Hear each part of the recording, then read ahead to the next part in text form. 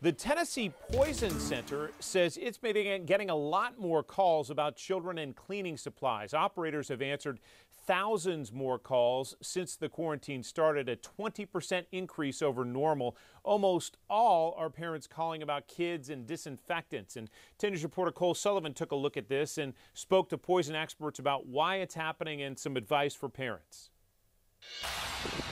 No school and moms cleaning more has turned out to be a dangerous combination for Tennessee's kids. We have seen an increase in children going to the hospital. Nina Bowman is the director of the Tennessee Poison Center. We'll get hundreds of calls about disinfectants, hand sanitizers, bleaches, because those are things that kids really get into. 32% more calls about bleach poisoning, 5% for hand sanitizers, a 275% increase for questions about all-purpose cleaners.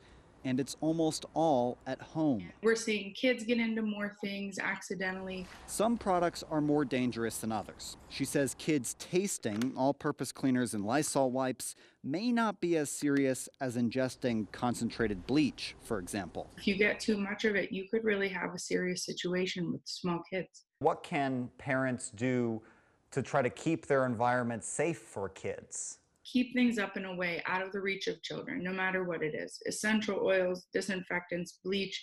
Make sure they're in cabinets with the caps screwed on, really well. But during this time of coronavirus quarantine, she says do not be worried about cleaning.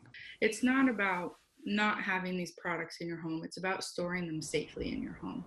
Stay safe from germs and the sprays that kill them. Cole Sullivan, 10 News. The Poison Center is available 24/7 to answer questions or handle emergencies. It's a great number to have, and we have it posted at our website, WBIR.com.